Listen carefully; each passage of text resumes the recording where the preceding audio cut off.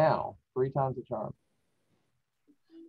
So with that, I will call to order this special meeting between the Ferndale School District School Board and the Lummi Nation Board, School Board.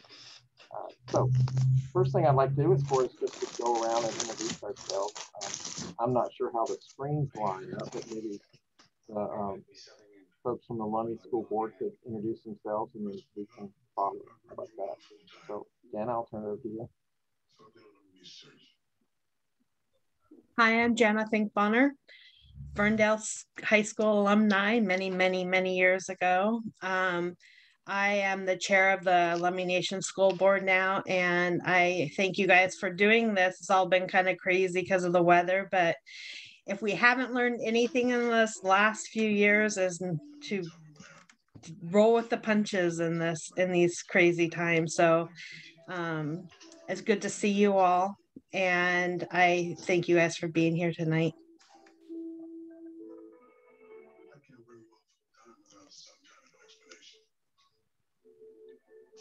I'll hand it off to Kathleen. Good evening. My name is Kathleen. I'm a member of the Lummi Nation Board. I'm happy to be here. Thank you for your guys' time. And Kevin, you're not muted. Okay. Well, I guess I'd pass that to me. I am Kevin Villas, principal of Lummi Nation School, and happy to be here tonight.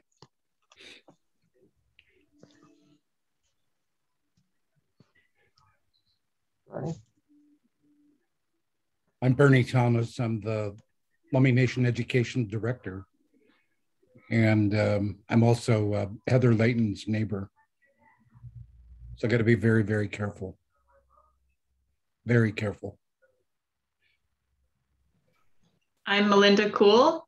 I am a member of the Ferndale School Board, proud parent of a senior, and also a graduate of 2019, and very happy to be here. Thank you very much for bringing us all together. And I'll hand it off to Leanne. I'm Leanne Riddle. I've been on the Ferndale School Board for 16 years. This is my last time, and I am so happy to be spending it with you guys. So thank you. I wish we were in the same space.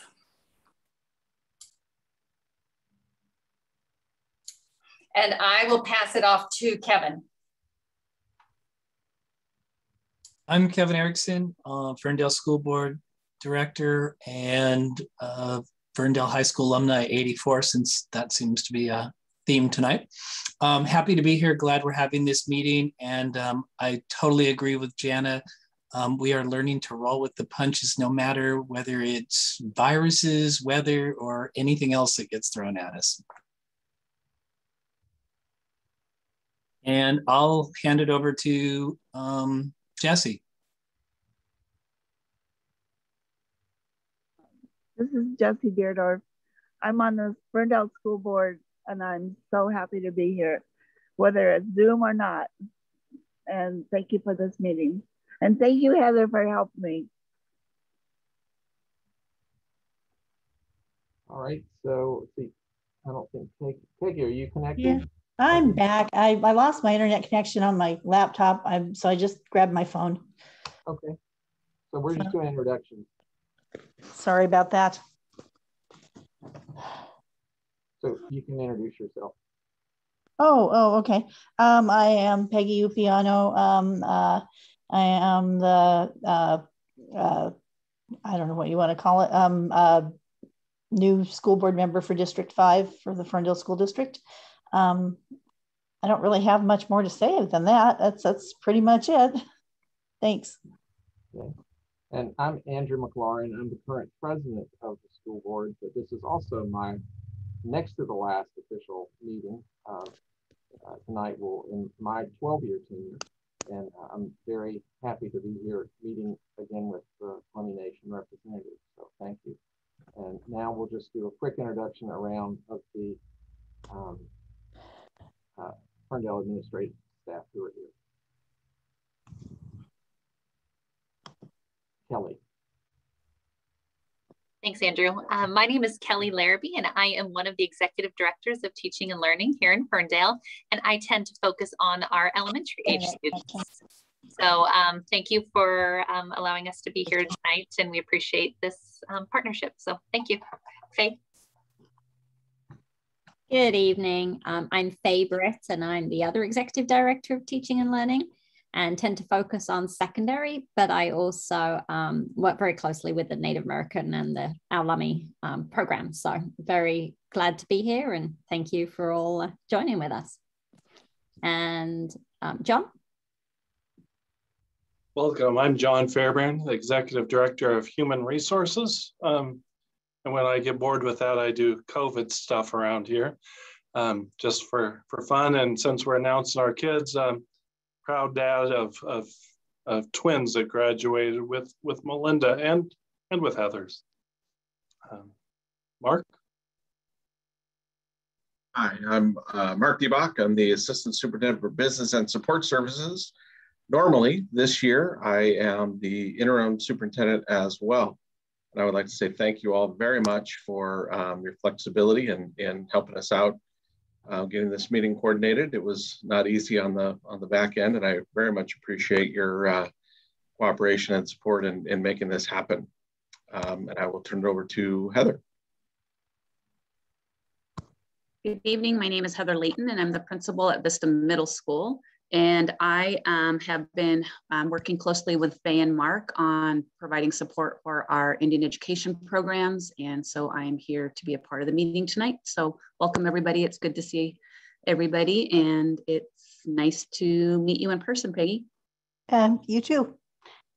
And I see that Steve has joined us. So Steve, if you want to introduce yourself. Good evening, everyone. So my name is Steve Childs, and I'm a newly elected board member. And I'm glad to be here tonight and to see all your smiling faces. So that's about it. Thanks. Andrew. Morning.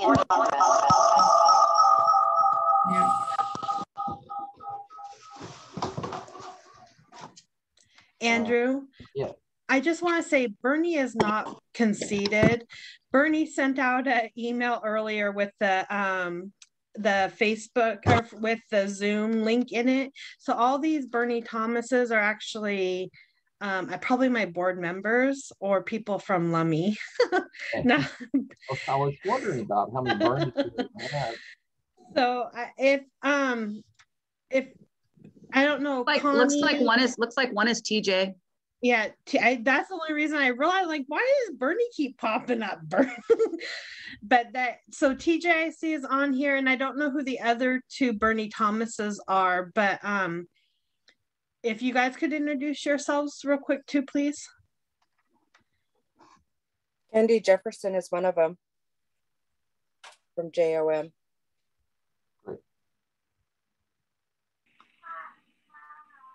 Is it okay to go, Jana? I'll go if no one else is on. My name's Terrence Adams, also known as TJ. I'm the vice chairman of the LUMI Indian Business Council. Glad to be here today. I appreciate the invite, and I'm very excited to hear what we have going on within our schools and our community. And it's good to see my Auntie Jessie. I haven't seen her in a while, so I get to see her over Zoom.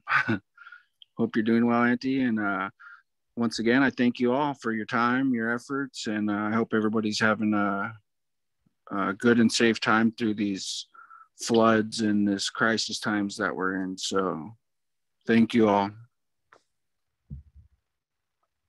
Great. Anyone else?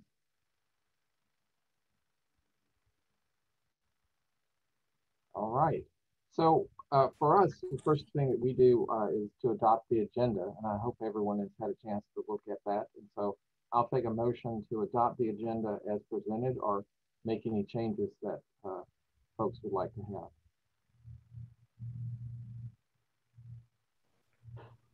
I will make a motion to adopt the meeting agenda as written.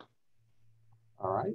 I've got a motion to adopt the agenda as written, and we can all collectively vote aye or nay. So all in favor of adopting the agenda as written, please signify by saying aye.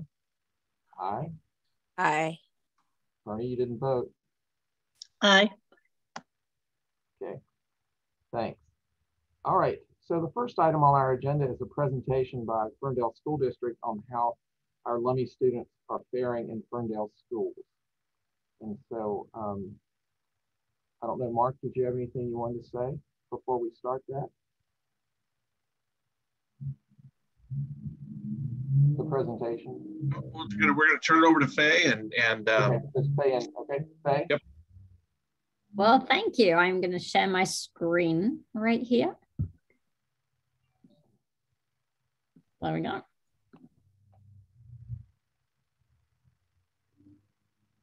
Okay, hopefully, thumbs up. Can you see that? Brilliant. Thank you. So thanks again for joining us. This is our annual meeting where we share with you data on our students and how they're faring in Ferndale schools. And I'm going to use a phrase that Heather's taught me very well, which is a Stevenson. So please bear with us as we share this. One of the things that we learned this year was how hard it actually is to pull data from previous years, and really appreciate our staff in our schools helping to gather that. So with that, what we have learned is that we will run the data at the end of June before we roll up into the next year, so that it doesn't cause as many difficulties in running current data as it does in running previous year's data. So with that being said, some of the things we'd like to share with you tonight are information on our student enrollment and how our students are doing, to share some information on how Native American programs and the work of our student engagement liaisons. One of the things that I'm sure is very important to you is the budget information and how we are allocated dollars, and that directly ties into our impact aid piece.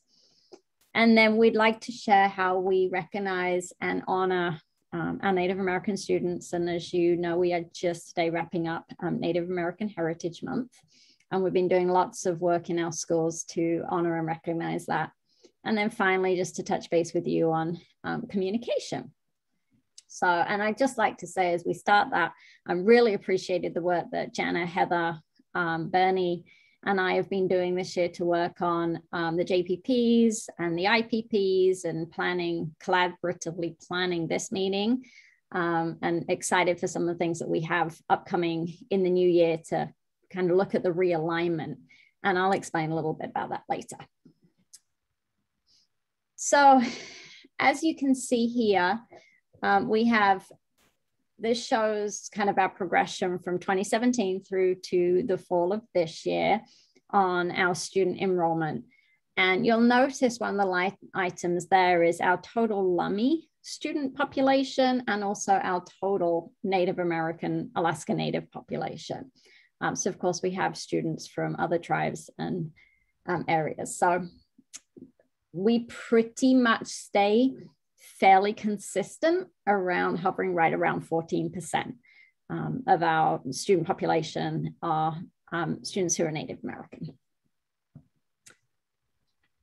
This chart here is difficult, obviously, to read, so I've put some bar graphs together for you. But one of the things that we've tracked over the last 3 years is our average daily attendance for our students from each of our schools. And comparing our Lummi students to our non-Lummi Native American students to our non-Native American students. But it's much easier to see in bar graph form. And you can see there we've looked at 2019 to 20, and then 2020 to 21, and then just a snapshot of how we're doing so far this year.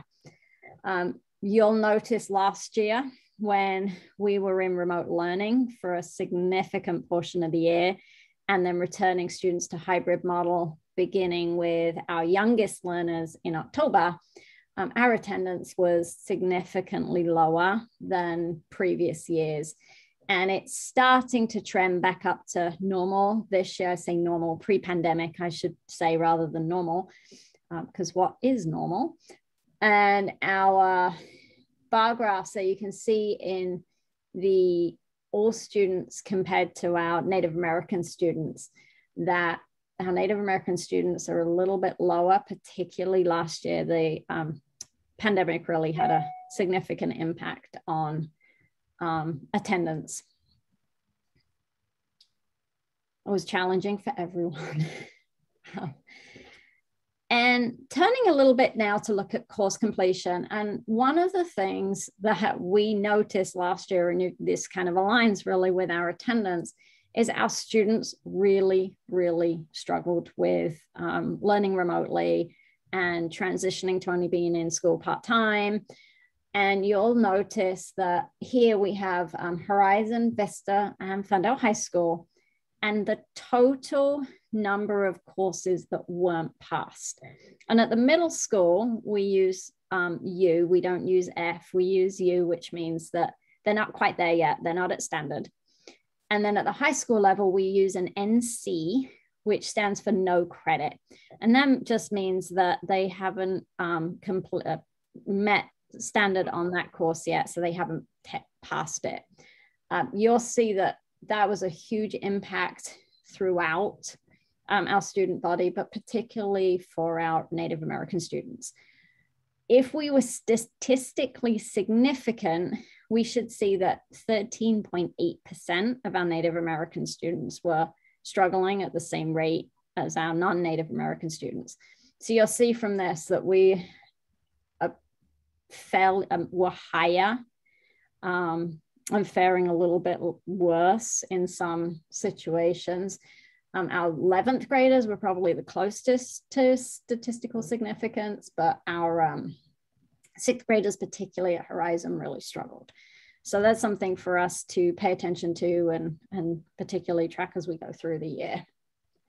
When I was looking through this earlier, I thought it'd be great to pull up the year before. But then as I did that, I realized a little bit of a caveat. These are the same chart and how many no credits and how many unsatisfactories at the middle level. But one of the things to bear in mind is that this really only reflects first semester. Whereas if I jump back, this reflects the whole year. And the reason for that is when we closed the physical buildings in March 2020, we made a decision as a secondary teaching and learning team that we did not want grading to be punitive for our students. So we awarded kids, they either received an A or they received an I, which meant that they were just incomplete in their course and that they could work to make up at a different time. So statistically, not as, much, much closer statistical significance the previous year to this year. But like I said, that caveat of second semester, I would say we only had a handful of incompletes. So it doesn't really compare in a great way, but I thought it was interesting to just see the impact that the pandemic truly had on our students. Again, last year, we didn't have great opportunities for athletic and activity participation, particularly at the middle level. We did a lot of intramurals and things to engage our students, but we didn't necessarily track who was participating in terms of the breakdown of demographics of our students. A little bit different at the high school level when we jumped back into in person, we're able to participate back in with the WIAA and athletic competition. So again, if you look at the statistical significance, our Native American students aren't participating at the same percentage as our non-Native American students. And I'm going to pause there because I see Jana's hand up. Well, just going back to the numbers real quick, and you said it's kind of comparing green apples to red apples. Mm-hmm. Is there a way to look at just those same quarter or the same semester though and compare it that way? Or would it still be? That is a great idea, Jana. And that's something that until I really looked at it today, I was like, oh, that's why our data may look really different in last year compared to this year, but can definitely do that and share that back with you.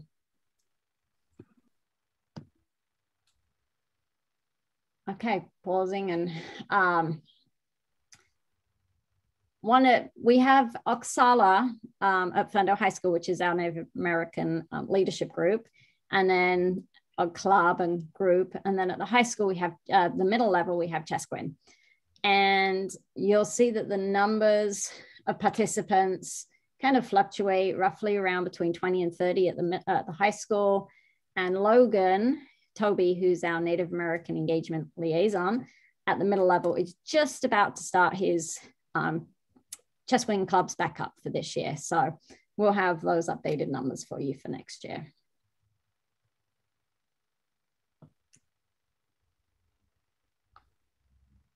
Sharing a little bit on our students who are served in special education. One of the pieces here is that we are throughout our entire system moving to a multi-tiered system of supports and using universal design for learning throughout our system. And that's one of our big initiatives, using our ESSA funding to support putting a lot of systems in place to support our students who need some more intentional targeted support, some additional short-term support, but it's very fluid so that students can move within and outside of supports as they need that. But as you'll see, our average special education population is 13.8%, with the state average being 13.5%. And one of the pieces there to truly understand is that the MTSS model and the UDL, so multi-tiered systems of support and universal design for learning, are not just aimed for our special education students. They're aimed at all of our students to provide equitable access to their learning as each individual student needs it. So it's a support when they need it, and they can come in and out of those supports as needed. And you'll see that we are very statistically not significant and not relevant in terms of our qualification for special education. So we actually, with the state, are working to really address and put systems in place, and the MTSS and UDL is one of those systems to look and dig deeper into the disproportionality of overqualifying our Native American students in special education. So that's something that we're working on with the state, as well as within our own systems under that umbrella. So that's a big target for us, is to address that clear disproportionality. As you'll see, 2 of our schools are particularly high, Eagle Ridge and Skyline, hovering between 50 and 60% of their Native American students are served in special education. So switching on to our LUMI programs, this is really quite exciting to see the growth of our programs from 1920 into 20 and 21. Part of that at the middle level is our LUMI language classes that run through both Vista and Horizon. And then at the high school, we have different levels of Oksala, as well as LUMI language offered. And at the middle level too, and Heather, feel free to jump in at any time. At the middle level, we also focus not just on language, but on tying culture into those language classes. So whether they're called a LUMI language class or whether they're called a cultural class, they kind of incorporate culture and language for our kiddos. So you can see that we're really growing across all levels of our students that are involved in our programs. From last year to, well, the 2 years ago to last year, we doubled at the high school level and increased pretty significantly at the middle school level. And one of the exciting things that we were awarded last year, and then we were again successful this year, is we received a competitive grant from OSPI to offer Lummi language to our elementary schools. So we started it last year, which was again challenging with the pandemic and being on Zoom. And then this year we were actually awarded the grant for 2 years. So we've been working with Kaliwasit, Ted Solomon, to really work on developing those programs, getting the right people in place. We have Nancy Jefferson teaching at the middle schools and being supported and mentored by SMACIA. So very exciting there. And then Cynthia Wilson has just begun, like in the last week or so, teaching Lummi language to our elementary students at Skyline and Eagle Ridge. And Heather and I met with Kaliwasit this morning and just kind of talking about the beginning of the program and the kickoff and getting into the classrooms there in the elementary school. So fun to see our kids being able to connect at a younger age. And as I mentioned, here are our staff. Cynthia's new to our team. And we have Mia Owings and Logan Toby, who serve in our liaison positions at high school and middle schools. And then Nancy Jefferson teaching at the middle schools, and then SMACIA at the high school, and also a little bit at Vista with Nancy. And then we're excited this year, we have JJ Jensen is an assistant principal at Ferndale High School, and he is First Nation Canadian. And Heather may feel free to jump in, and I can't remember the exact tribe. He's also a descendant of the Nooksack tribe, but he's an enrolled member of the Squay Nation. Thank you. So it's great to have him on board and joining us. And then we hired Victoria Caswell, member of the Lummi Nation. She's teaching junior English and yearbook at the high school, and is really glad to be home, and we're glad to have her back. Melinda? I recognize some of the faces, but would you mind using your mouse to say who's who? Absolutely. Thank you. So this is SMACIA, right here on the left. Moving along, one step is JJ. And then Victoria, Cynthia. Up top here is Mia, and below is Nancy, and then Logan. So, and they are a great team. And I should put Heather in here too. Why don't I have your picture in here? Oh. But I was gonna let I see Siataluk and who else did I see on here that joined us? Jesse. Victoria Caswell is Auntie Danita's niece. She was in Spokane for a long time teaching English. Well, not a long time, but for a few years teaching English, but she's from the Washington family, Auntie Juanita's niece. Thank you. Yeah, we need to add you then to this, Heather. So that's our team. I'm very glad to have them. We enjoy working with them. So,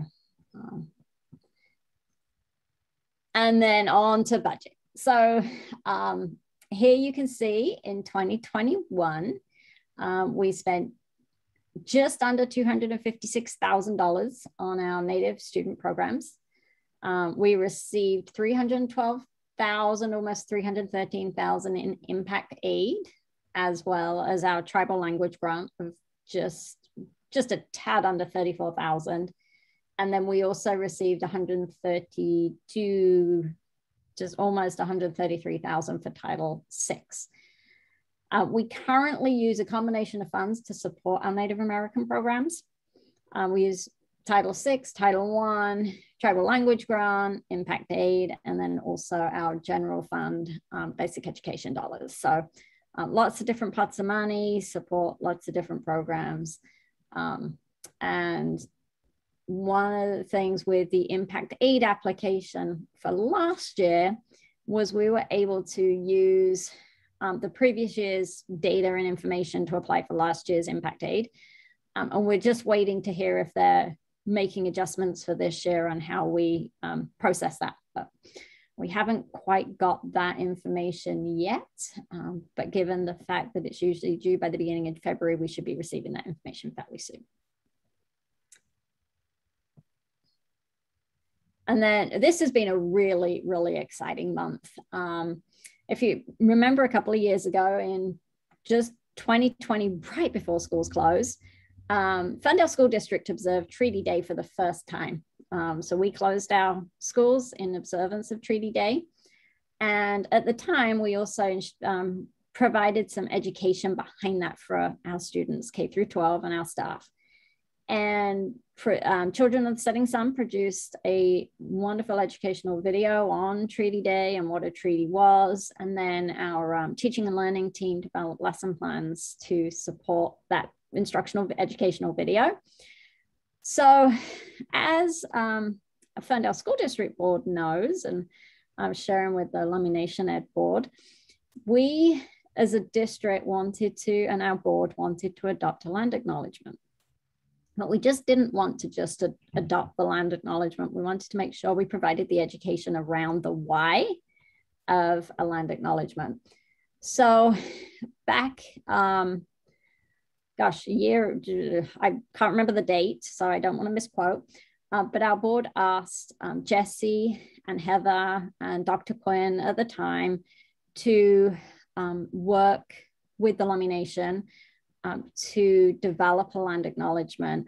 And Heather took a significant lead role in that work with the Lummi Nation, had an ad hoc committee that worked together to develop the land acknowledgement. And that was approved by resolution back at the very beginning of the summer. And then throughout the summer, Heather worked with Children of the Setting Sun to develop an educational video on the land acknowledgement and share the educational piece behind the why. And so then that was completed, like right at the end of October, right, Heather? Right at the very beginning of Native American Heritage Month. And so we spent a lot of time with, and you heard the word MTSS, or the acronym, Multi-Tiered System of Supports. We have coordinators in each school. So we worked with them, and they produced work to develop developmentally appropriate lessons to accompany the video for our students. And the video is, if you haven't seen it, it's phenomenal. It's about 40 minutes long. And obviously a 40-minute video for a kindergartner, first grader was probably not going to be the best choice. So they actually worked to edit the pieces as a team as to what would be appropriate for our younger learners, and put together a short version and then the full version. And in the last week or so, our teachers and our buildings have been sharing that video on the land acknowledgement, and then our leading those lessons to our students. So really providing the education behind the why. And that was again done with collaboration with Children of the Setting Sun. Heather, is there anything you want to add there? Because you were such a significant part of this. No, I think you covered it all. It was great, and it's been very well received. Our students are very, very much commenting on how much they learned from it. So it was a great experience, and it followed the Treaty Day piece very nicely. So we now need to figure out what comes next. I think the only thing that we would probably want to mention is it is in alignment with since time immemorial curriculum. The learning outcomes that we use to create the content for the educational video are the exact learning outcomes that are tied to since time immemorial. If you don't know what since time immemorial, look on OSPI's website, and there's some state mandated curriculum on there. And so we use that information as our learning outcomes, and it aligns nicely. Yeah, it's very perfect. And one of the things in the STI, since time immemorial, acronyms, educators love acronyms, is that it should be a place-based approach. So the fact that we have made this very place-based, it totally aligns with the STI. So it was great. If you need the link, let me know, but it's available on I believe it's on our website, and it's definitely on our Facebook page. So, or YouTube, you can find it. So that was a big part of the work for our recognition this year and honoring our Native American Heritage Month. But that wasn't the only piece. Different schools did different things in terms of displays and sharing information. If you walked into the high school, Smakia and his students had put together an amazing display in the kind of that big open area in front of the office. Lots of artifacts. They were out there regularly drumming and sharing their music and their dance with students and staff that were walking by. It was really cool to be down there. After school particularly, they were really active and sharing a lot with us. It was beautiful. So Smakia does a wonderful job of sharing information and having his kids share information out with their student body. And then another highlight was at the end of this month, launching that 4th and 5th grade Lummi language classes. And then Jana and Heather, I'm going to rely on you here to support me a little bit as well. We met, gosh, a few weeks ago and looked over our JPPs. Our JPPs are our joint policies and procedures that we agree as the two boards to work within. And so we looked at them, made a few edits, made sure that we clarified some things that, you know, kind of updated it as to what we're realistically doing. One of the things that we say is we have 2 board meetings a year. And what we realized is that one board meeting is this joint meeting that we usually do in November, December.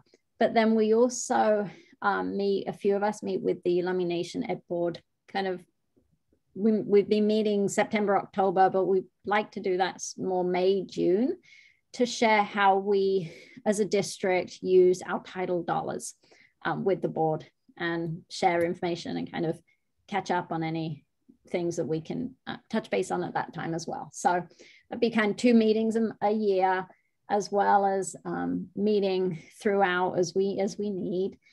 And the IPPs are the Indian Policies and Procedures, and they're a federal requirement for impact aid. So we like our JPPs because it's how we work together, and the IPPs are the overarching piece.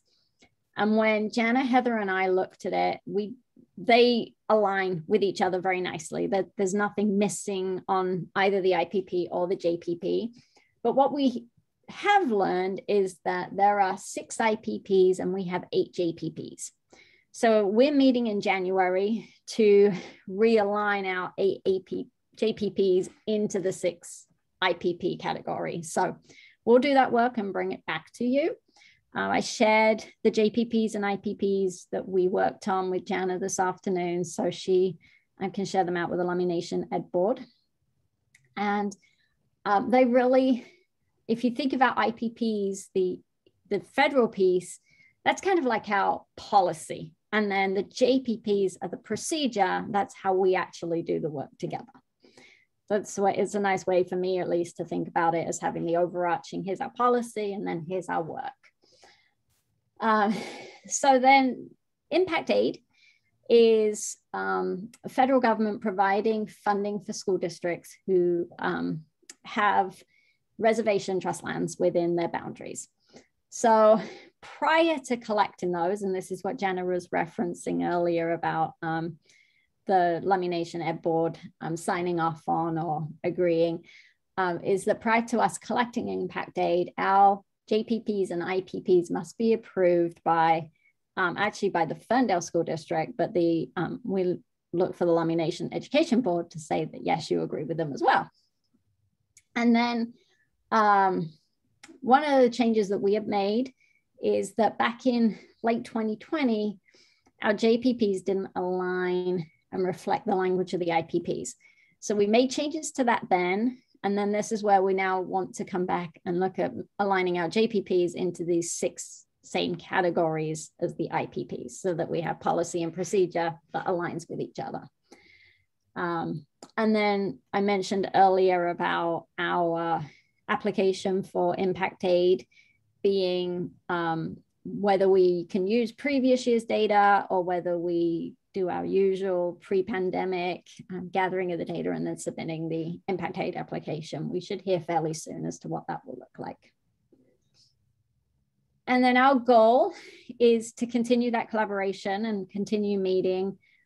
Again, prior to the pandemic, Bernie, Dr. Quinn, Jana, and a few others have met between monthly and quarterly for coffee, just to touch base and check in. And we'd like to obviously continue that relationship and partnership too. That's within our GPPs as well. And that's one of the ways in which we communicate, is keeping in touch and scheduling time to meet together. Heather and I meet monthly with Kaliusit in the language and culture department. So touching base there and making sure that we're in alignment and address anything before it becomes a concern, and just checking in on how things are going. We also have monthly meetings with JOM, and tomorrow is our November-December meeting at noon. And we had been talking about whether that timing at noon was the best timing for our families. For our Hispanic and Spanish-speaking families, we had actually offered family evenings, informational evenings, and we provided a Zoom about once every month, once every 6 weeks in the evening. So one of the pieces that we're looking at is whether maybe moving to an evening meeting may be more convenient for our families, and potentially in the new year changing the time to better accommodate and ensure that people that want to be there can be there. We have a dedicated school district Native American Facebook page, which Pam Jenkins, who works in mine and Kelly's office, keeps updated and is often asking for, hey, give me something. If you want to share it, please share. We talked about our joint meetings. We talked about our coffee meetings with our superintendents and members of our teams. And then one of our best ways of communicating is through our staff. So Mia and Logan and Nancy and Smakia do a lot of outreach, a lot of connections, a lot of time talking and checking in. And then we've also had people, obviously Heather, prior to me, Dr. Quinn, where people knew that they could reach out and get help when they needed it. So again, please don't ever hesitate to reach out. And then if we can better communicate with you, we'd love to hear about that. And we'd love to hear if you'd like us to communicate differently. So any feedback there would be great. Well, thank you, Faye. That was a great presentation. A lot of work. Did you have other things to say, Faye? Or? Nope, just to open up to questions, comments. Love to hear some feedback from our Lummi Nation school board members as well as Ferndale district. I'll open up for you guys. There's a couple people that have their hand up, Andrew, like Jana and Melinda. Jana? Yeah, Faye, and I know it was kind of last minute, but we were going to discuss, or you were going to kind of give us an update of the STI. And I don't know if you have that, or if anybody could kind of go over that a little bit, or yep, where that's at, or, just a little bit of an update on. Definitely, Jana. We popped that at agenda item 3.09. So right a little bit further down the agenda. Oh, sorry. I didn't open the agenda, so my fault. Nope. My apologies. It's all good. Yeah, you touched on a lot of the agenda items that we'll come to as we move down the list. But other comments or thoughts? Melinda, did you have one? Yeah, Faye, on slide number 3, there's percentage of all students who are Native American or Alaska Native. We've got about 13–14% on that slide. But in other reports that we get, like a personnel administration report that we got, it's around 9%. Can you explain where it is and why the difference in the numbers? That is a great question, Melinda. And it comes from when we run federal race categories, we can pull out just Native American, Alaska Native. And a lot of the times that our students are classed as mixed race. So they're either Hispanic and Native American. So that's why you see it kind of fluctuate a little bit, is whether it's being pulled out as mixed race or simply Native American. So it's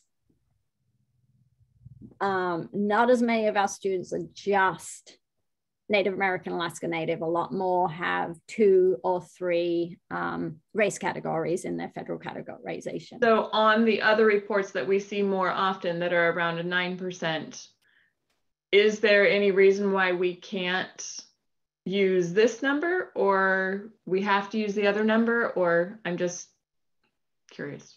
Yep, great question. I actually was talking to Kerry, who's our data processor today, about that, and trying to make sure that we keep consistent in how we report and how we pull it out, because you'll see a report later that you read in the next few weeks that pulls out mixed race and then doesn't pull out mixed race. So I asked exactly the same question, like if we could just be consistent with ourselves and we know what we're talking to. Yeah, maybe adding another line or something. I don't know, but I don't want to forget 5% of those kids. And Yep. Other thoughts or comments? Yes, Andrew? Yes, Lawrence. Hey, good evening, everybody. My name is Lawrence Solomon. I'm a education rep for the council here in Lummi.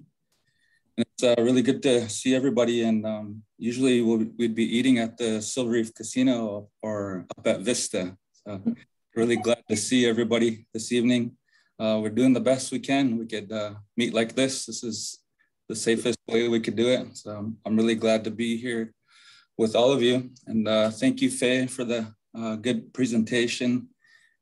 Just like you said, you know, communication is paramount, you know, just like safety and stuff, and really appreciate this presentation. So I have a few things. It might not be on the presentation, but some of the things I think this is a perfect opportunity to express issues or things that our people, you know, are voicing, you know, at this time, you know, during our joint meeting, where we can address. We don't have to address it today, but at least bring it to the front for next time we can address other things. But I'm happy to be here with the Lummi Nation Education Board, and I see Terrence and Mr. Villers. It's really good to see you all. Like I said, my name is Lawrence, and I attended Central, and I'm a Central Panther, Vista Viking. I also went to Ferndale High School. So I went through my whole life, I attended Ferndale School District. And it's really important, you know, these meetings that we have, these meetings, I talk about it time and time again. I served in the United States Navy, and the United States, we have the world's strongest Navy. Not because we have the biggest warships or the biggest aircraft carriers. It's not because we have the most money. Then we have the world's strongest Navy because we acknowledge each other's values and we respect each other's values. People from all walks of life, African-American, Caucasian, Hispanic, Latino, Filipino, Indians, Native Americans, all walks of life. We're the world's strongest Navy because we acknowledge and respect each other's values, and really want to, you know, to talk a little bit about that and why this is important, why we get to meet today. But towards the end, I'll talk a little bit about it. But some of the things that were brought forward to me today, I talked a little bit with some the Lummi members. They have students that attend Ferndale School District, elementary through high school. One of the things, I guess we don't have to talk about it today, is the floods. You know, safety is paramount, and And I noticed yesterday that Ferndale School District was closed.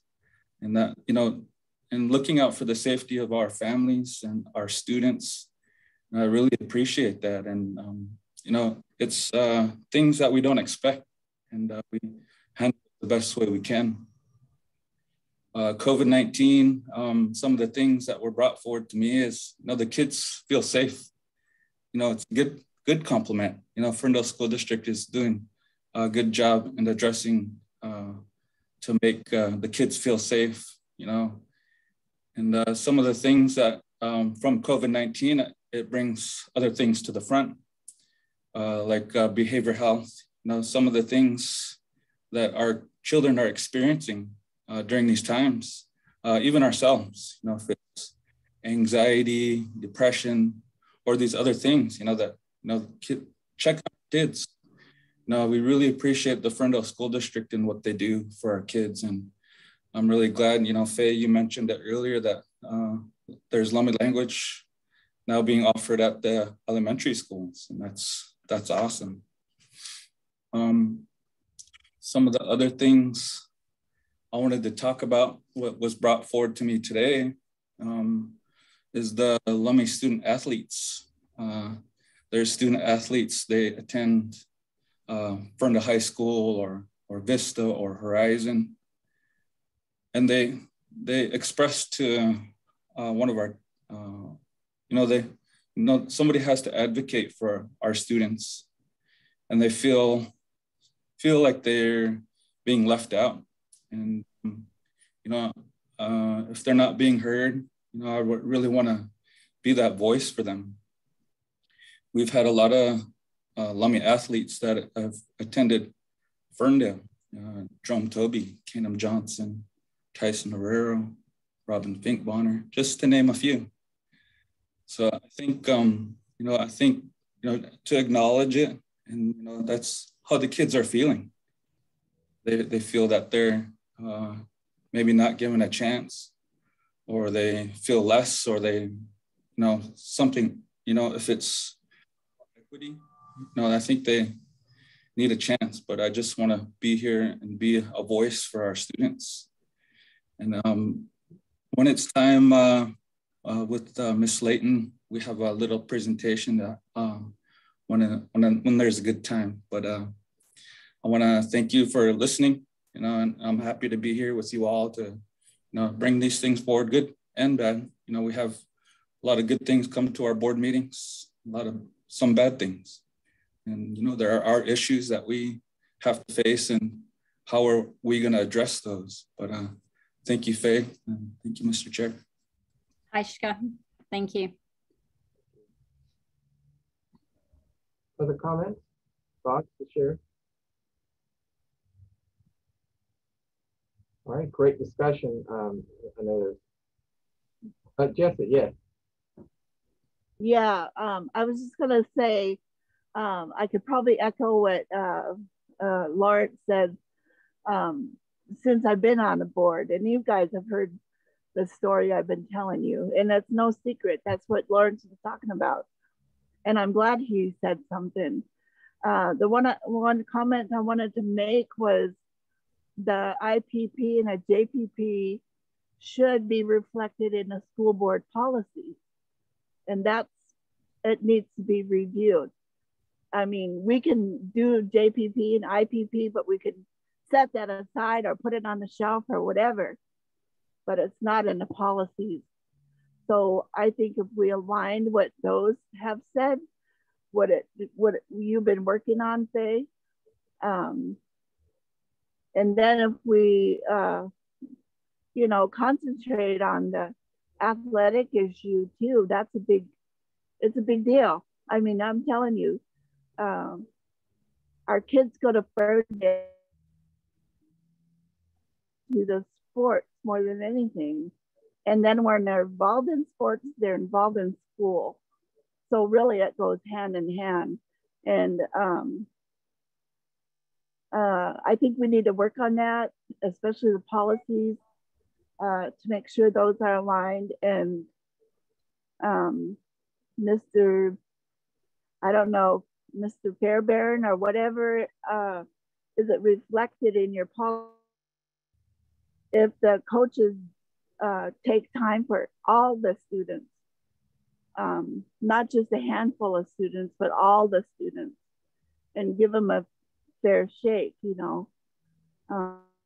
Our kids are very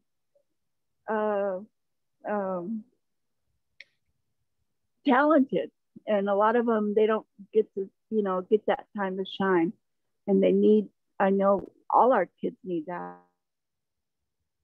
And I'm going to keep saying it. I said it before. I said it 100 million times, and I'll say it again until somebody hears me, you know.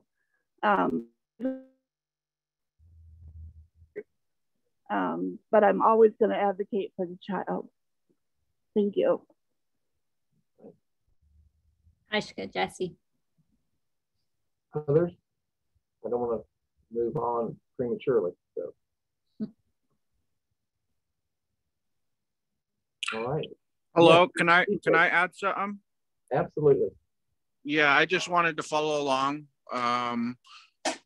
with Councilman Solomon and just thank Faye for the great presentation. I can see a lot of hard work, research went into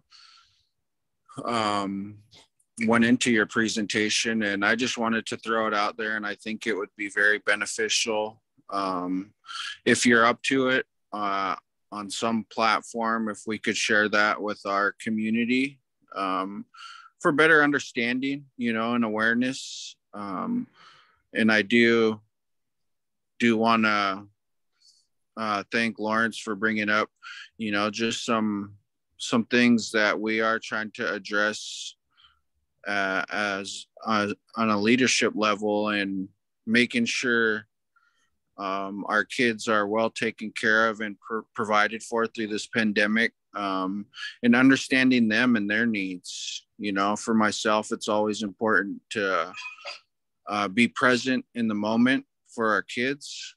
You know, it's real easy to find a kid a ride or have them use their laptop for homework, or ask them about their game, but really being at the game and sitting down with my son and helping him with his schoolwork and giving him a ride to school, and making sure I'm sending him to school in a good mood, you know, because that's where he's going to learn the best and he's going to thrive. And the Lummi Nation School goes above and beyond to accommodate my boys. You know, I like how Lawrence referenced our student athletes, and the Blackhawks take pride in naming them students first before they're athletes. You know, that's a privilege to be a Blackhawk, a Golden Eagle, a Panther, a Viking. All of those things, you know, those are things that are earned. You know, our elders teach us time and time again that, you know, any gift isn't given to you. You know, you need to earn it. And there's a lot of cultural values that go into what we teach our kids and instill in them from a very young age. And hopefully someday it's passed on, you know, from what my grandparents have left my parents, and passed on from gathering to fishing to our traditional ways and what we practice in our longhouses. And I know that Ferndale and the Ferndale School District have been very understanding and sympathetic when it comes to our cultural ways, in my experience. And coming to school and having some sort of empathy, right? And so you know, I just wanted to throw that out there. If Faye's ever up to it, we can coordinate with Miss Layton and see what we could do to possibly share that with our people, because it really helped me have a better idea and understanding, and so I can relay the message to the people we talk to on a daily, you know. And I appreciate them, as well as my Aunt Jessie, for bringing forward those those concerns. You know, I will say it like it is, that's been going on forever, you know, and when we can break the cycle and, you know, like I said, I truly believe we're not looking for sympathy, just empathy. You know, we want to, it's not asking for something to be handed over, but, you know, for instance, for anybody that's not aware, in my own conversations, you know, for varsity basketball, boys basketball, invite only, you know, and I've never heard of that in all my years of being involved in high school. And I played basketball competitively, and kind of, it's just discouraging, you know, to some of those kids that do put the time in and the effort to play at that level. You know, a lot of these kids dream and grow up of being a Golden Eagle and representing their school at the highest level. And I'm so grateful that somebody put that out there, that comes with good grades, good academics. That's a requirement. That's the first requirement to play on any of these athletic teams, is that your schoolwork comes first. So once again, Faye, I hold my hands up to you, and I thank you for that great presentation. You know, I took a lot home from this tonight, and I will be sure to share it with my people. And hopefully someday down the road, we can get you to share that on a different level, on a different platform. Thank you all. I should, TJ, and I would be more than happy to. Feel free to connect with me or through Heather, whichever's easier for you, but absolutely would be happy to. TJ, maybe put your policy person to work and have her coordinate that meeting. Oh yeah, for sure. I'll be sure to do that first thing in the morning. It's Marissa, Faye. If you guys don't know, I was going to say my new policy analyst as the new vice chair is Marissa Jones. That's Heather's daughter. She definitely has my number. Yeah. All right. More than happy to help any way I can. Okay. Thank you. All right. Anyone else? All right.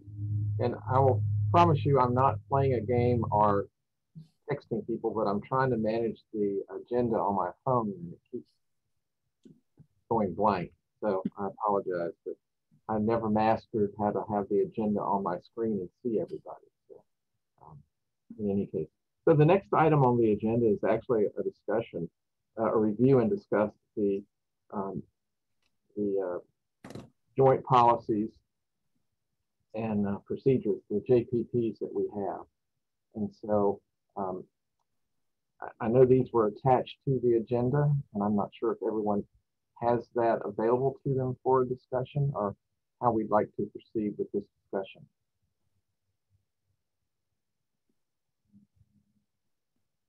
Hello.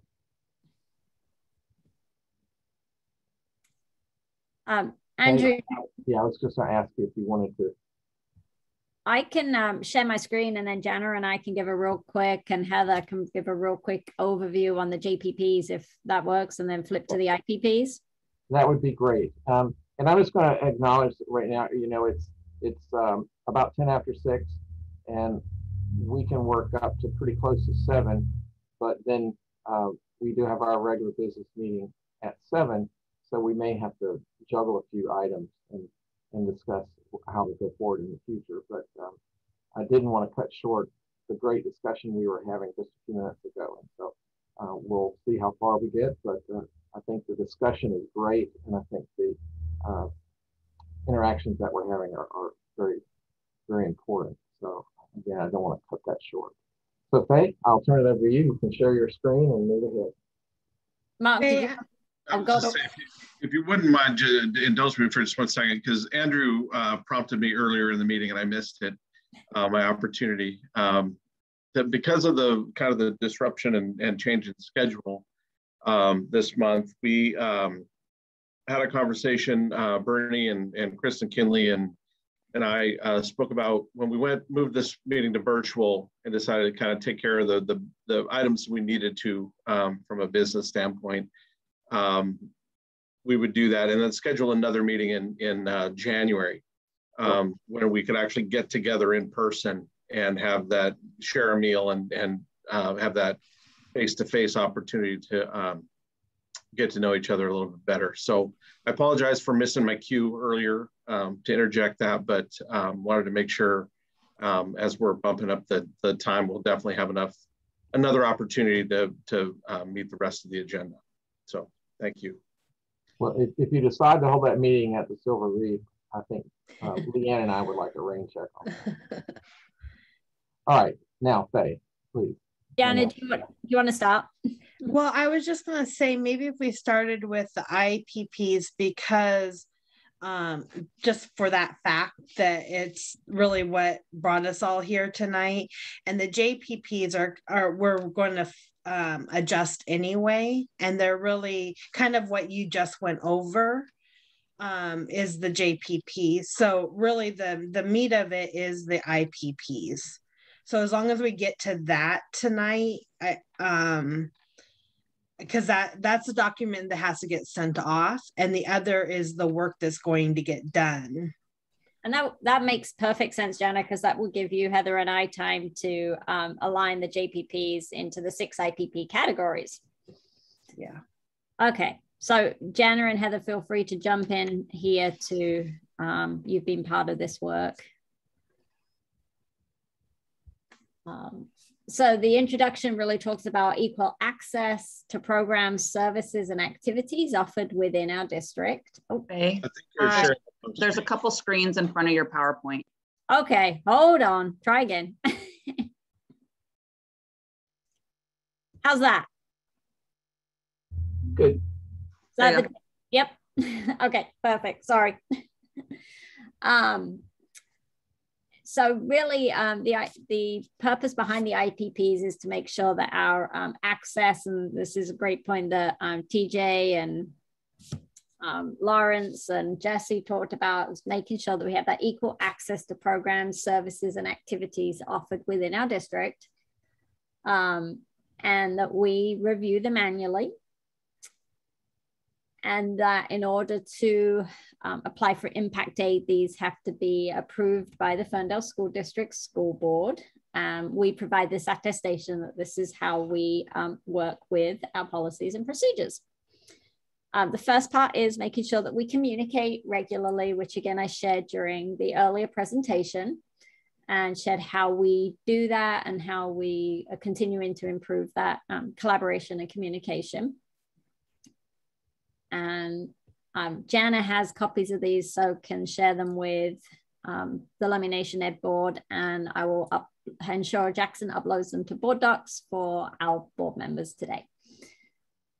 So our first policy is all about how we disseminate information and how we share that information with you when we complete our impact aid application, how we assess our educational programs, which you've seen tonight, and how we plan for, again, our district educational programs, which we do both within this presentation tonight, and then also when we meet and talk about our title funding sharing. So the second part of this is for how we notify the Lummi Nation and parents to share their views on our educational program. And again, this comes back to our communication with our JOM meetings, making sure that we touch base regularly, and that the Lummi Nation folks know who they can access and contact when they need support, and how we go about soliciting input from you. And again, we've shared this with you tonight, our November, December meeting, our federal title funding allocation, our monthly parent advisory groups. The third policy is on sharing information on annually assessing our participation, which again, we went over tonight. And looking, and this is where we did the comparison between our Native American students and our non-Native American students, so that we can really try to drill down into that equitable access. And As I shared earlier, one of our focus areas is on our special education qualification, working on addressing that. And then our fourth policy is on assessing and receiving input and then acting on that input, which you shared, and how we can continue to make sure that we push out information and then also receive it as well. We don't want it to be just one-way communication. We'd like it to be both ways. And the fifth procedure and policy is all on how we track those comments and how we keep informed on different topics and suggestions that we receive and how we address those.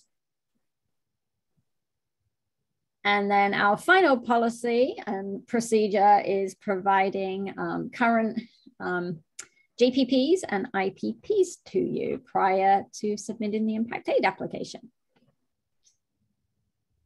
Jana and Heather, any additional comments on the IPPs? I kind of scanned those fairly fast for you. No, and just for my board though, these are a change, and the reason why we, like you said, we have 8, there used to be 8 policies and procedures and now there's 6. And if you guys didn't do this meeting, and this is for maybe your new board members, you would have to request a waiver from Lummi Nation because you're getting the impact aid money for having the reservation within your service area. And if we didn't sign off either on the waiver or you having this meeting and showing documentation that you're having a meeting with us, then you wouldn't be able to submit the application. So that's the reason why all of this is happening the way it's happening. And besides being good neighbors. That's the important piece, is the being good neighbors together and working together. Faye, can you share the timeline? I mean, we're sharing the information here, but when does the board vote on it to adopt it? When do we send off the impact aid application, et cetera? I will deflect to Mark and Andrew on answering the logistical specifics. Yes, and I will certainly deflect to Mark. And I will deflect to, no, I think, I believe it's in December. But I have to double check on that. I know it's very soon, but it's either December, January, but I believe it's December. And I believe impact aid has to be filed before February 1. Yeah. Bernie, am I right there? I think we should have all deflected to Bernie. The hand signals, I could.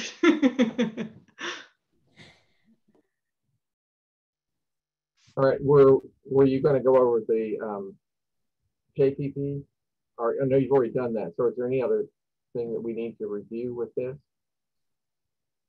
And so, I guess there'll be further discussion and action taken in December as needed to make sure that this is submitted on time. All right. The next item on the agenda is just an update on our February Ferndale School District levy. So I'm going to turn it over to Interim Superintendent Mark Dubach to give us an update. Yeah, that's basically the update. So we are at that point in time again when we will be running a levy. I know the question I always get is, really, it's awfully soon, which yes, it is. With the levy failure last time, we got off cycle with the rest of the districts in the county.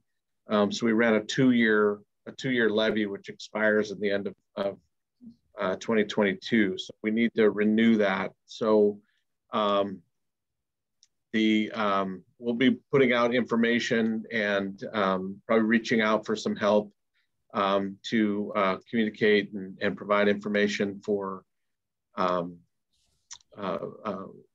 folks from Lummi, because we need your support, or would sure like it anyway, as we move forward with the agenda. Yeah, Heather. I was just going to say, just remind you that I had a conversation with Siatalek Lawrence today, and he's working on getting us on LIBC's agenda so we can bring a presentation out to LIBC and seek endorsement. That's fantastic. And I think it's going to be, he was working on December 7th. Thank you, Lawrence. That's marvelous. We appreciate that very much.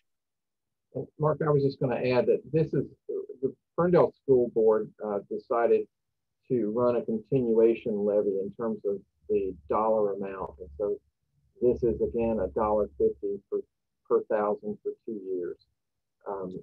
And then at the end of that 2-year period, if all goes well, we would be on the same cycle as all the other school districts in the county as opposed to being off cycle. Right, and it's a replacement. It's not a new tax. It's not a new initiative. This is the old one is going to go away. So we're asking for a replacement so we can maintain all of our programs that are currently funded out of the with the levy dollars. So unless there's any questions about that, you'll go into the effect of the bond sales and the impact on taxes at a later date, but that's a positive impact on the overall tax rate. And so hopefully our community will see that as a benefit and vote to continue this levy. Yeah, and it's actually, we have the lowest school tax rate in the county. Our levy rate's lower, our bond rate's lower. We have a low school tax rate compared to others. And we're planning on keeping it that way. So that's a good thing. And then Mark, you want to just move right into, unless there are questions, if there are questions about the levy, we'll take those at this point.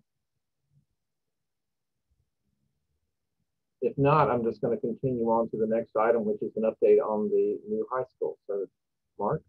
Yeah, so speaking of bonds, so the bond that passed in 2019, anybody who has driven through Ferndale recently in the vicinity of the current high school has probably seen a visual example of the new high school. You can actually see the building going up, the steel structure over the roof of over the high school. It's pretty exciting. It's 3 stories with mechanical mezzanine, so it looks really tall. Athletic wing. It's going to be a really, really nice upgrade. In that room, and I know Jesse has asked for clarification, and we have in the plans a Loving Language office room, classroom section right by the commons. So there'll be a spot for SPACI and the Oksala program and the everything in the new high school. We are also, one of the things that we are pursuing, and we will probably be reaching out to somebody. We will be reaching out to somebody for help. I'm not exactly sure who. So maybe you all can let me know. We received a authorization from the State Arts Commission, and we've got some money to commission artwork for the new building. And so we are interested in getting some local artists to provide art, but we need to get them through the state approval process so they get on the list as being eligible for the program. So some direction on who to contact for that would be much appreciated, either now or at a later time. So from my colleagues, anything that I'm missing on that I should throw in on the school? We're a couple of years out from having it all open, but it'll have new athletic facilities, new vocational building, learning spaces. The greenhouse will be reopened. The aquaculture program will be rehoused in a different building. So a lot of good stuff going on there. Nope. Okay. All right. Any questions for Mark? All right. Continuing. Yeah, oh, sorry, Andrew. Do you just submit names to you? Yes, Mark? that would be fantastic if you had some information for me. Okay, thank you. Yeah, appreciate that, Jesse. I still have that drawing that I made of you, Mark. Oh, you know, that might be outside their budget, Bernie. They might not, that might not fall within the, within, we didn't get 6 figures. It's not a Picasso, but it's a Bernie. It looks like one of the early Picasso charcoal sketches, maybe. Yeah. Charcoal phase, yes. Mark, I was just going to say it might be worth our time to create an announcement and push it out through our Lummi social media platforms to get the word out to any Lummi artists that we have that might be interested. That's a great idea. Thank you. And we can assist that as well, coordinate. Sorry, go ahead, Bernie. No, go ahead, TJ. That's great. What you were going to say. No, I was just going to say we can assist in that too as well, and using our social media platforms and reaching out to tribal members and seeing what best fits within the school board here. Just let me know how I can assist as well. And there's a lot of great artists. Maybe that could be part of our presentation when we go out on the 7th, Mark. Sure. Yes. Let's work on a I think Selena is listening, so we can put together an announcement or a flyer, a post. That's great. Right. Other questions or comments? About this or just in general? Oh, just about this. We know to curtail your thoughts and comments, right? Sure, you need to. You know, Andrew and Leanne, I just want to congratulate you on your years of service. As you know, I was a school director there from 1996. I was actually appointed by the board first and served there until 2011. And, you know, served with you and have a great deal of camaraderie from all the different practically anonymous things that we did together during those years. But, you know, the school districts play a very important, in my belief, role, not only just in education, but also economics and, you know, improving the quality of life.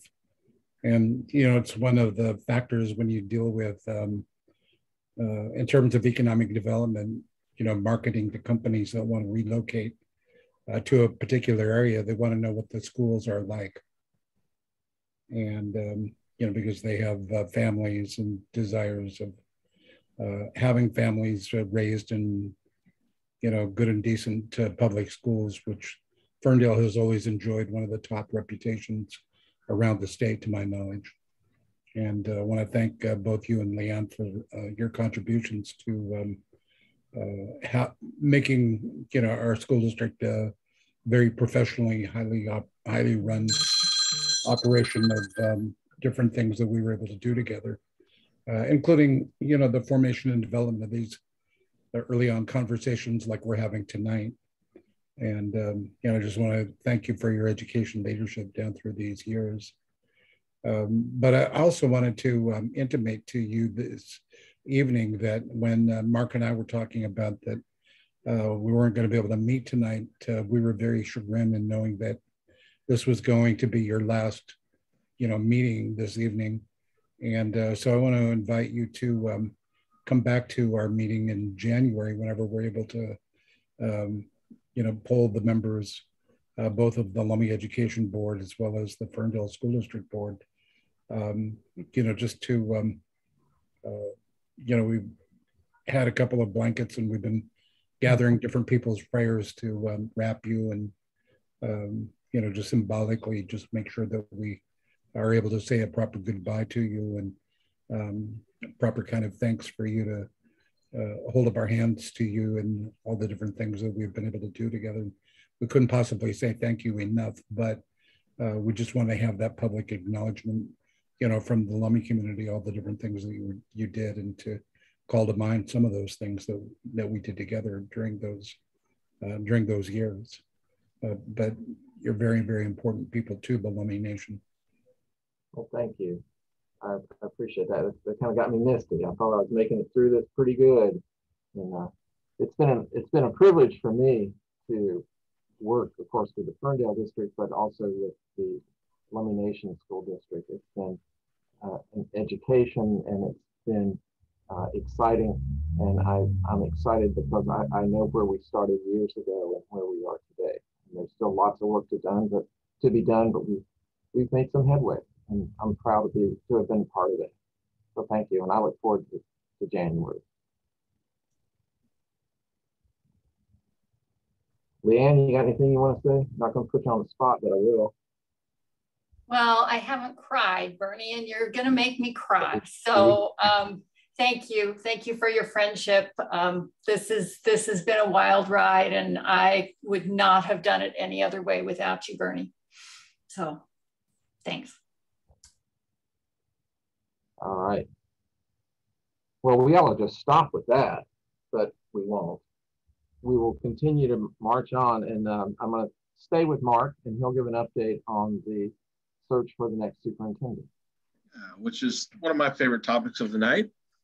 The school board is in the process of doing a search for a new superintendent, which will not be me. I am the interim for 7 months, and that's it. I think everybody is very happy about that. They are, I think several of you on the screen here have participated in the focus groups that the consultant firm conducted to get input on kind of what qualities, what traits, what was important to all of our communities in new superintendent. They have gathered up that information and are actually presenting that to the Ferndale School Board tonight at the regular business meeting, what they found in preparation for putting out the official announcement and advertisement. They have already kind of unofficially put it out on the street that we'll be looking for a new superintendent this year.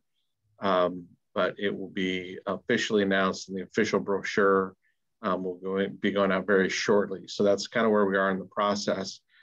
So once that information is out there, after we get back from the holidays, after people have a chance to put in their materials, they will start the screening process and narrow down the group of candidates, and then begin conducting interviews in the spring, which I believe March, John? Is that?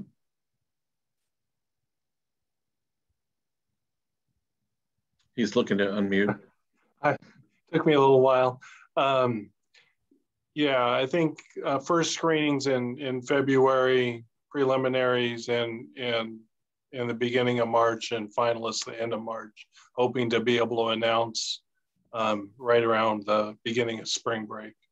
And the next opportunity for public input will be in that March timeframe, right? So questions or things to share on that?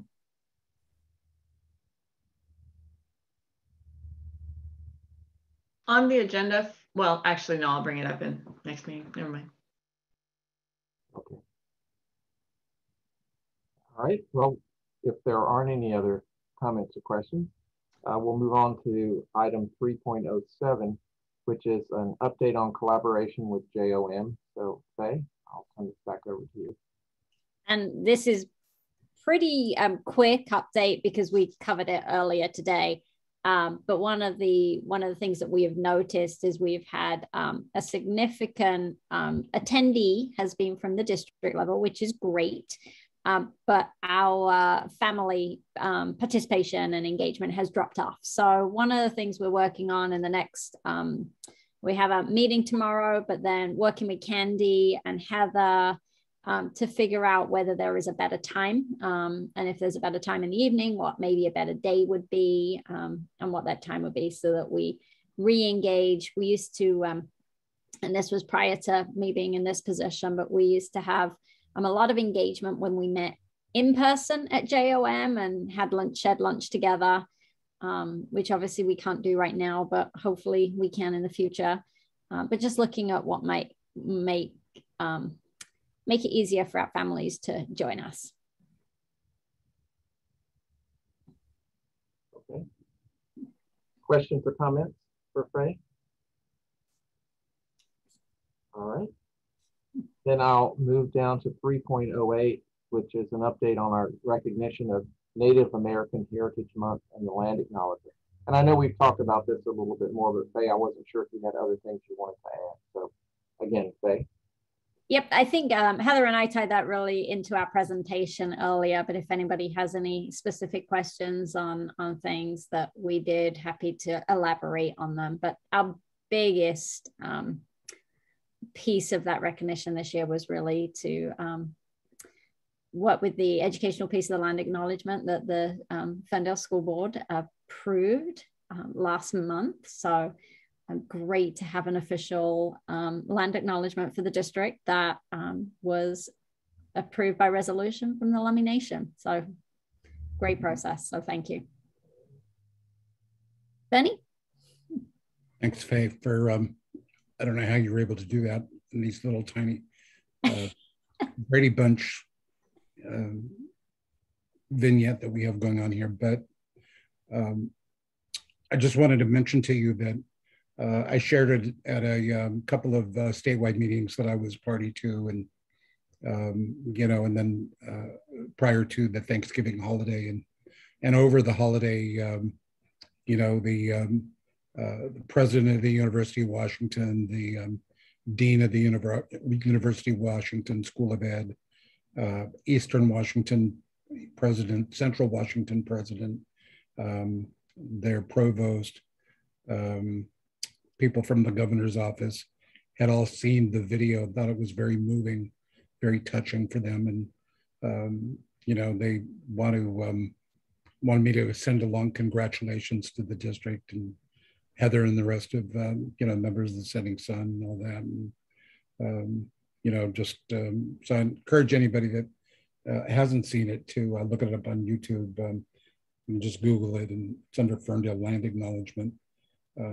You know, I didn't know the exact, you know, internet coordinates and everything, but shared it with a lot of people, and, you know, other tribal members are like, hey, how do we get do something similar in our area and that kind of thing. So I wouldn't be surprised if you got a phone call or two just from other tribes saying, hey, how do we do that for our tribe? You know, so kudos to the Ferndale School District and Heather and the rest of the members of the team that helped to pull that off. It was really well done, though. Thank you. And then Andrew, I just wanted to add that your colleagues, Leanne and Melinda, did a fabulous job at WASDA in presenting the land acknowledgement and the process that the board and the district followed to get to that point. They did a fabulous job. It was very well received. Well, and I will add that Heather and Kelly and Faye did a fabulous job pulling that presentation together. Sorry for the dog in the background. And Bernie, this presentation should go on the road. So if you have places where this presentation should happen, you get a hold of those women, because it was well received. It was well done. It was heartfelt. It was just the best. And even outside of school districts too, I think one of the things I really appreciate about the land acknowledgement is that it's open to the whole community, everybody who is here on Lummi lands. So I really appreciate the Lummi Nation's leadership on this. I know the folks from the University of Washington want to come up and meet you all. And so I'm not sure when that's going to happen. It's just, you know, word I was receiving back from different people. So anyway, right. I didn't take credit for any of it, by the way.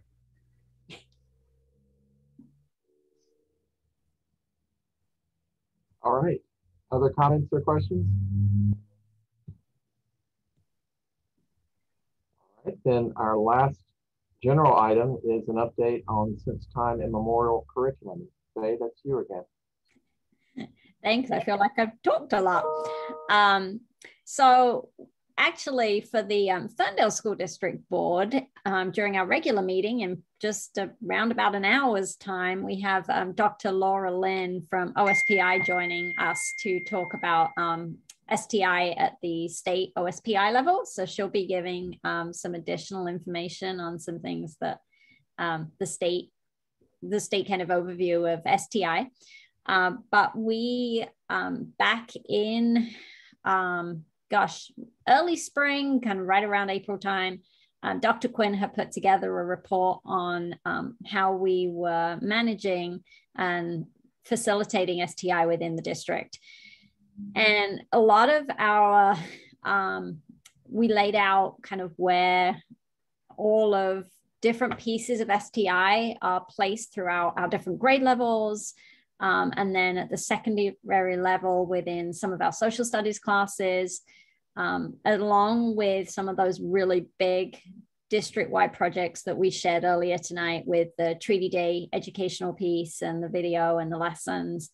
And then following up this year with the land acknowledgement piece, a big part of the STI piece. And there are 5 essential questions that the STI kind of focuses on. And one of the big pieces to me is the importance that STI places on it being a place-based curriculum. So really working with the Lummi Nation and in collaboration, particularly with our Culture and Language Department and our Lummi Nation colleagues, to make sure that when we provide STI, we're providing it from the lens of the original inhabitants of this land, which is the Lummi people. So it is woven throughout different grade levels, different contents, and then we're very intentional about kind of doing a K-12 piece. Heather, Kelly, feel free to add anything here. We know it's not perfect yet. We're definitely improving it and working on it at different grade levels and making sure that we make the educational piece as relevant and making sure that we are sharing the historical truth of the land. I would just kind of, I don't know if acknowledge is the right word, but just remember that although since time immemorial curriculum is very important and it's a state mandate, it does require us to be place-based. And so we also have to acknowledge the protocols and the practices within the Lummi Nation and how they share information with us, how information is recorded. We're very much an oral tradition. So it's a lot of things that STI wants us to partner with. They're not things that are written in a textbook. They're not written on a paper. You can't pick it up and read it, which is why it's so important to do things like the Treaty Day video, like the land acknowledged video, because we can reach a large span of students on multiple platforms and with a big content that could be broken down between multiple grade levels, and that's age appropriate. And in working with the Lummi Nation to help us develop things like that and endorse it as true and accurate work, that bridge has got to continue to be built, and that partnership has to happen if we want to do a really good job at implementing STI. Mm-hmm. So what I'm saying is sometimes things move a little bit slower than what somebody might want them to move, because we also have to honor the practices and the protocols and the learning styles of the Lummi Nation, and they're very two different things. So we've been very fortunate to have a very large staff of Native American Lummi members within our district, and that has helped our progress. But we also have to recognize that sometimes I think like our classroom teachers or our teachers might get a little bit impatient because their style of learning comes from this textbook. Our style of learning and teaching comes in a different way, and we have to be able to be accepting of both. So thank you. Any questions on STI? I have a comment. You know, thinking about STI and how important it is to our school and to our students to begin with. I really see TJ and Lawrence that our tribe needs an office, a central office for STI to get out the resources, the proper resources from the tribe, you know, that we can track what has been done and provide more information that they need. And I'm available. I would love to help work on it. Just let me know. Thank you. Other comments? This is Jana. Auntie Juanita's listening somewhere. I don't know where she's at on here, but she's muted somehow. So she just texted me. She just wants to request that maybe we have a meeting to be updated on the STI in a little more detail. And then also another request is to get an update on any racial problems or solutions that are going on, and so that we can be ready in case another event happens. Thanks, Jonathan.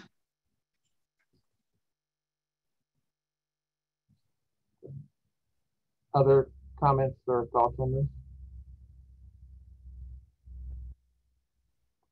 All right, we have just a few minutes left and we'll open it up for our final sharing.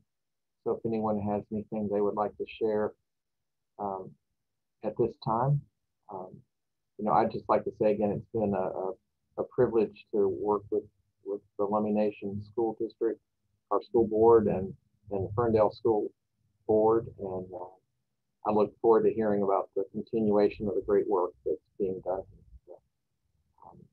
I don't really have anything else to share because I'm not planning on doing anything outrageous after this next meeting. But, folks, anything to share? Bernie? No? I think Councilmember Solomon had something. Yes, thank you, Heather. All right. Mr. Chairman, Andrew and Leanne, I know Bernie touched a little bit on it earlier, but to properly do it safely when we can, I want to present this to you. We have two of these, one for Andrew and one for Leanne. We can't thank you guys enough and your contributions and to the Ferndale School District and to all the students and our Lummi students in Lummi. And you guys are inspiration in how to be and how to serve the people. And we want to present this to you when it's a good time and wrap you with this. They say when we wrap you with a blanket that we're praying for you, and that we pray that this blanket brings you warmth and comfort, and to know that you know, this is from love and kindness to you, our friends, Andrew and Leanne. We want to present these to you when it's a good time. So thank you for all you do for the Ferndale School District and all you do for all the students and our Lummi students. Yeah, thank you. Thank you, Lawrence. That's amazing. I'm honored to receive such a gift. Yeah, Aisha. Thank you. I look forward to that meeting soon. Other thoughts or comments to share? I know that going forward, the staff and administration at the Ferndale District will be reaching out to schedule the next steps on all the items that were discussed and touched on tonight. And they're great about keeping things moving. So I look forward to that. I know I won't see most of you, I think, until after the holidays, but I hope you all have a safe holiday season and enjoy being with your family, and I hope you're all safe. Anyone else? All right, well, with that, so we can jump on our chairs and get to our next meeting, I will adjourn this meeting. Thank you all. Yeah.